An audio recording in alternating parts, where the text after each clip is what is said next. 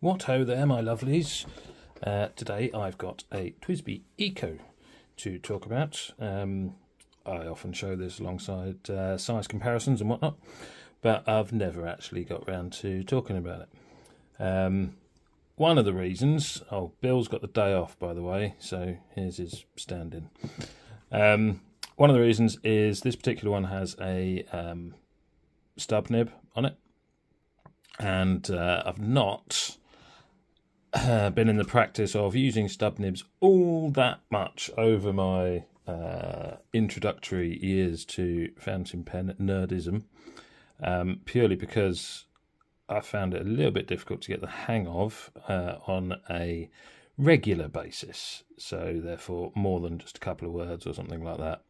So if I went to do a full letter or a journal entry, I'd get annoyed because of my alignment with the page, so I didn't use it that much. But I've been able to practice a little bit and get a bit more comfortable with such things, so I'm using it a bit more, so I thought I'd run through it. Been around a while, TWSBI Eco, so maybe familiar with such things, but I will run through it anyway.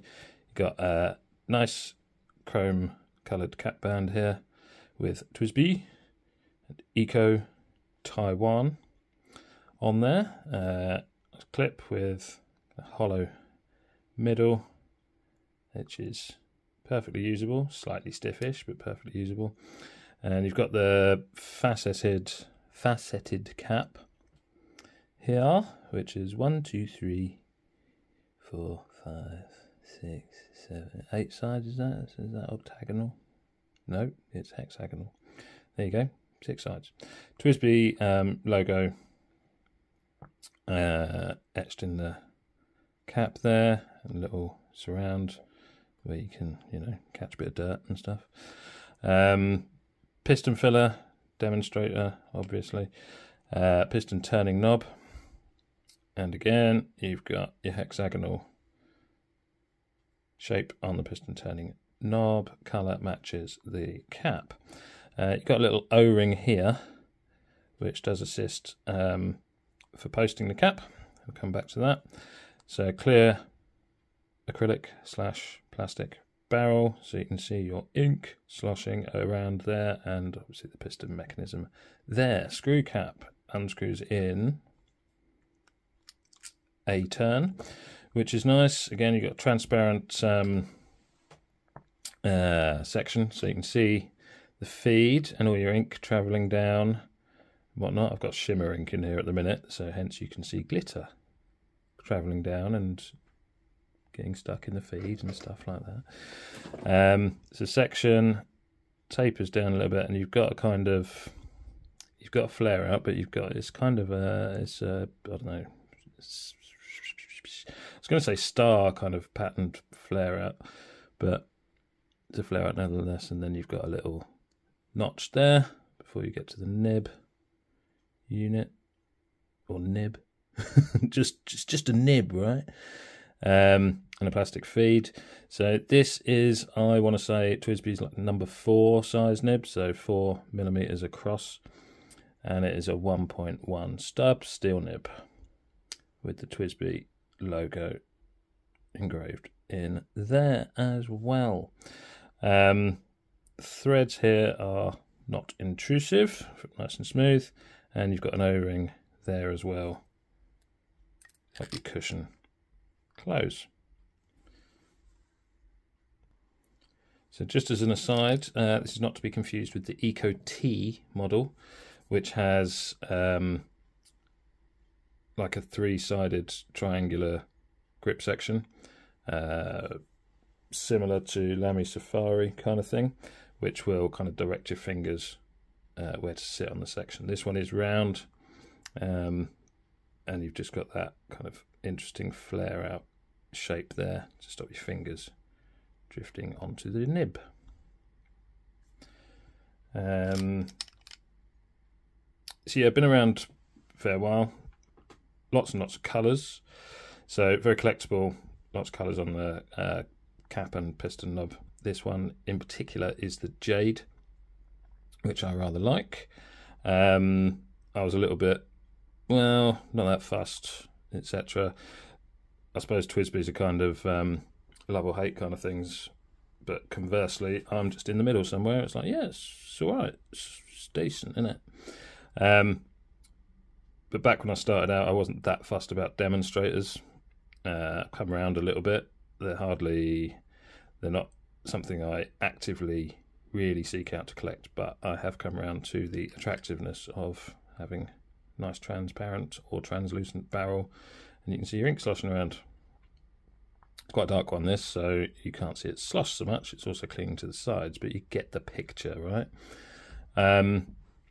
I haven't got the box handy. I've had this quite a while, but they do come in a nice little box with a wrench to disassemble the piston and a bit of silicone grease if you want to lubricate your mechanism in it. And you can also pull the nib feed out, so you can fully disassemble that and wash straight through the barrel should you so wish. And if you're going to put something like a shimmer ink in and you're going to get glitter in there, then you can just pull everything out, wash it straight through, and obviously soak your feed, maybe brush it with a toothbrush or something like that, get all the glittery bits out. So very nice and easy to clean.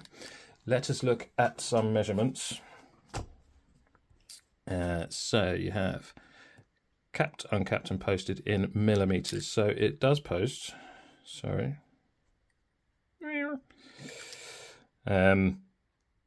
So just squidge it down onto that O-ring there and it does post. Does make it quite long.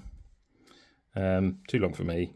I'm quite happy with it unposted. But yeah, as you can see, there's that O-ring there just to cushion the cap onto the back of the barrel so that it doesn't sit on the piston turning knob and risk turning the piston if you're posting that, which is a nice touch. Nice bit of thought there. So weight in grams, capped, uncapped, and the cap by itself. This has got ink in it, so it's going to be a little bit heavier.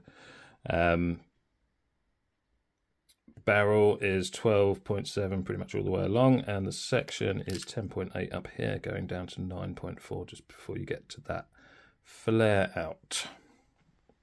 Shall we do some comparisons? Okay then.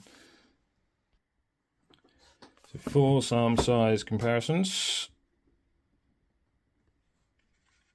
That's annoying. Just let's see. Hang on. There we go. You can see the bottom there. You can see the top. That's just about right.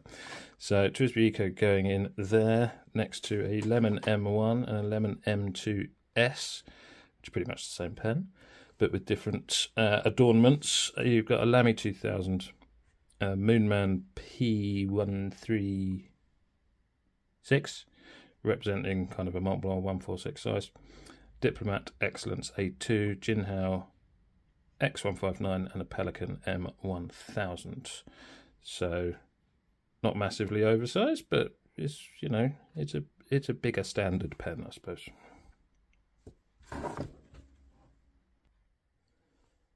So I just recorded the entire writing sample and realised that I wasn't actually recording. So I'm going to have to do it again. Just so you can see, because I was going to trap on about the ink a little bit. So it's Herbin Emerald de Chivor. So it's a nice, deep, greeny, tealy with gold shimmer, which I very much like. So I'll just show that off quick while I've already done it. It's a birthday present, actually. It was a good birthday present. I'm really enjoying this ink. Anyway. Should we do this again? Okay. Sorry about that. At least I can turn it the right way up and I haven't got to write over the, whatever you call it, binding. So, should we try again?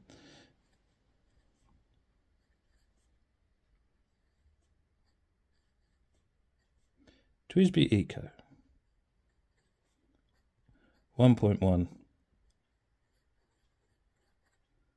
Steel stub. Don't know why I wrote steel. I never usually write steel. There you go. Unpredictable. Herbin Emerald de Chivor, as you saw there. I'm not writing it again. Long period of silence coming up.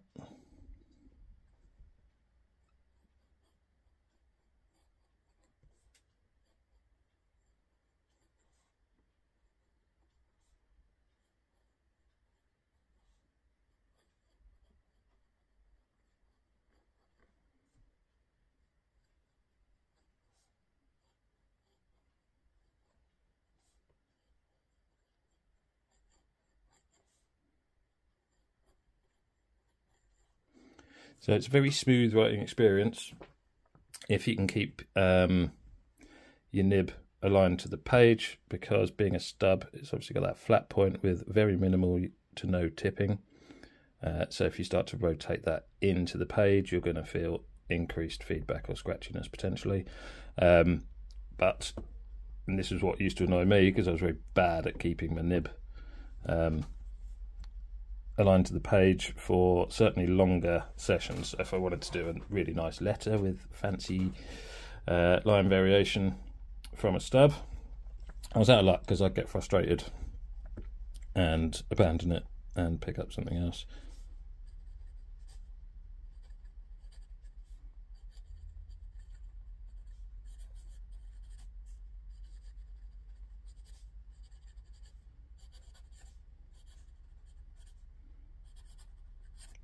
So it keeps up with quick writing. It's a really good feed actually. So it's a pretty wet, lays down a good amount of ink with no pressure whatsoever.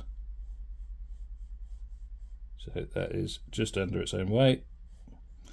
So for the natural line variation,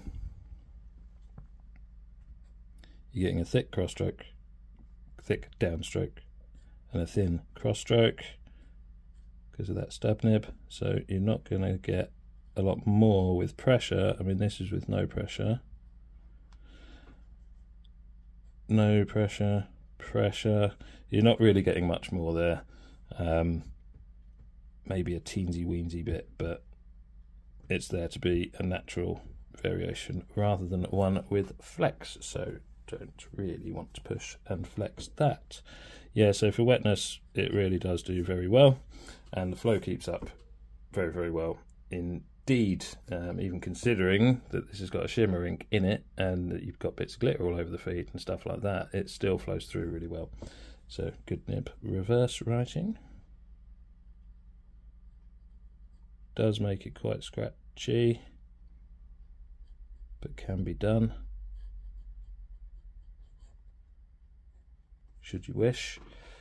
Yeah, good performing nib if you know how to use it, and that was my downfall for quite a while, but I've stuck with it and I've managed to get it's not leaking, by the way, that's just me dicking around with stuff.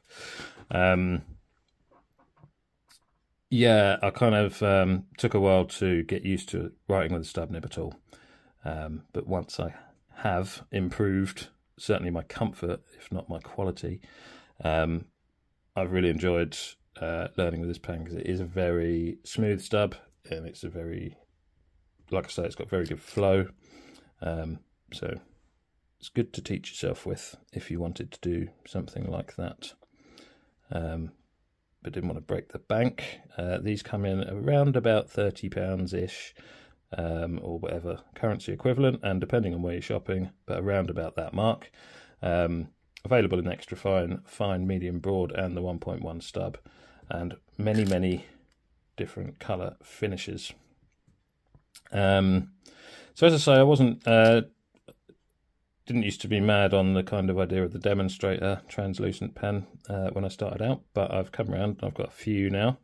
So I might do a little video on that, like changing tastes as my habit evolves, that sort of thing.